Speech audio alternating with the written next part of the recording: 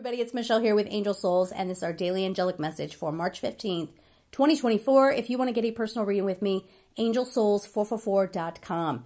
I'm running well ahead of schedule as of the recording of this. Of course, that could always change. Do not wait. Do not wait. If you want a reading, get in and get a reading. Things are going to be changing drastically, okay? So do it now. All right, so we have the number 15, One Ring Circus.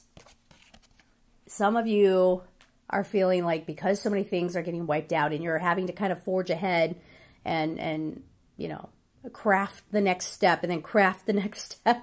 It could feel like you're isolated. It could feel like there's too much going on for one person. Does it have to be that way? And when we talk about a one-ring circus, when we talk about a circus, I think of just a lot going on and a lot of craziness.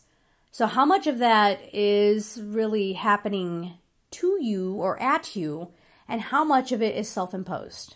How much of it is you taking on too much that you don't need to take on right now? Or how much of it is I refuse to lean on anybody else and ask for help because it's this idea of if you want it done right, you got to do it yourself.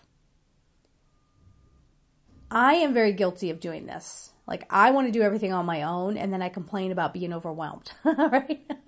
Or I take on everything, and then I complain because my schedule's getting out of hand. And, you know, then people come back and say, hey, whatever happened to that one project?